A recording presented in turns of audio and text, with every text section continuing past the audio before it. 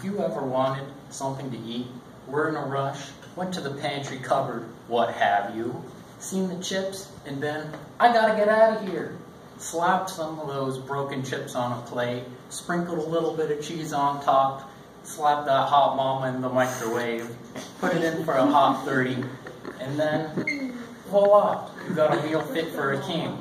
Well, what if I told you you could do all that, but create your nachos on a master class level? My name is Justin Heath, and I've been in the business of not having enough time to do anything for years.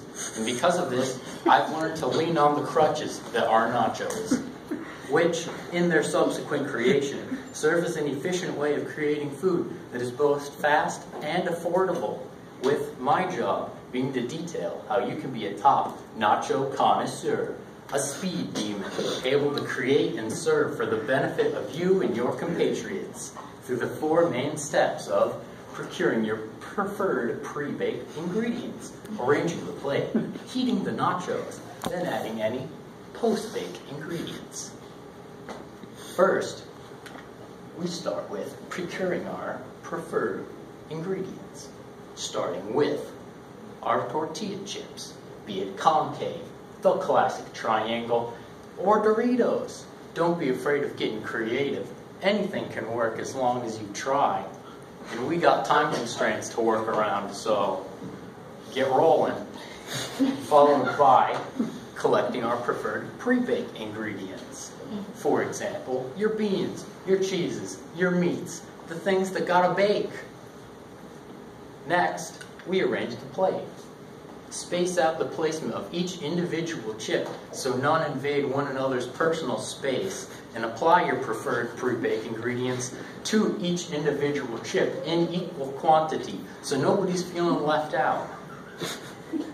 We move on to heating our nachos. Put that smoking baby in the microwave for 30 seconds. Check and see if the nachos are done when it's done.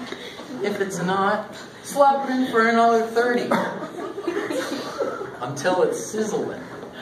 Take it out, and then we move on to adding our post-baked ingredients, which may include onions, salsa, guacamole, sour cream, tomatoes, anything you could ever want.